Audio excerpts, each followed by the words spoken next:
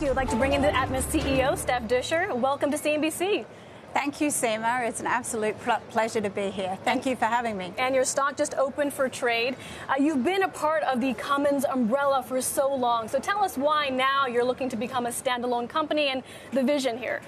Yeah, we're really excited for the launch of Atmus today.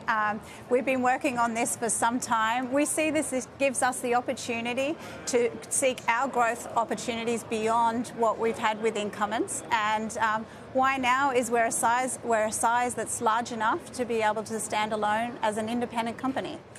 Your filtration technology is used across so many different parts of the industrial world: construction, agriculture, automation, clients like John Deere, Volvo, among others. What role is Atmus trying to play as we see more industrials really push with this automation trend?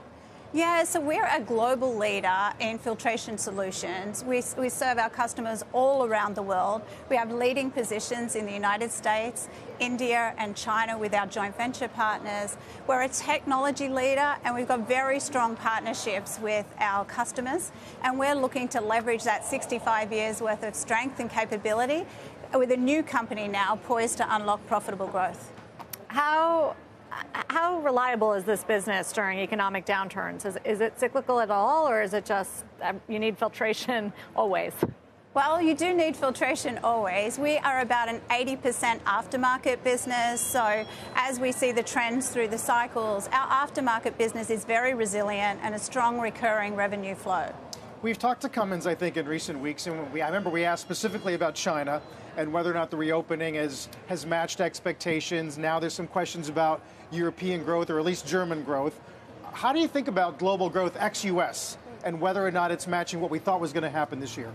Yeah, so our global footprint around the world gives us a great diversification across many markets. We saw China rebound very strongly back in 2020. We're seeing a softer recovery than that in China in the first quarter here, and we'll continue to monitor that as we go forward.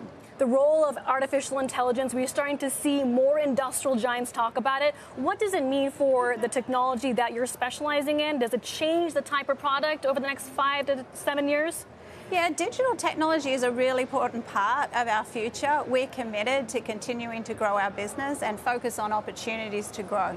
Finally, inflationary backdrop right now starting to improve, but when you look at metal and steel prices, the dramatic pullback we've seen there, does that help your business or not so much?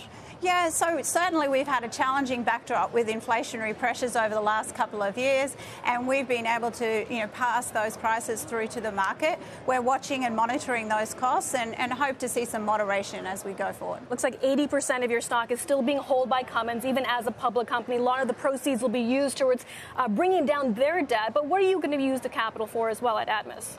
Yeah, we've got a very bold aspiration to grow our business and being a leading global filtration solutions provider. We want to use our technology differentiation as an advantage to continue to win customers not only in our current core markets, but beyond our current core markets into a broader industrial filtration focus. All right, well, ticker ATMU up 10% here in early trade. Steph, thank you for joining us on set. Thank you, Seema. Thank you for your time.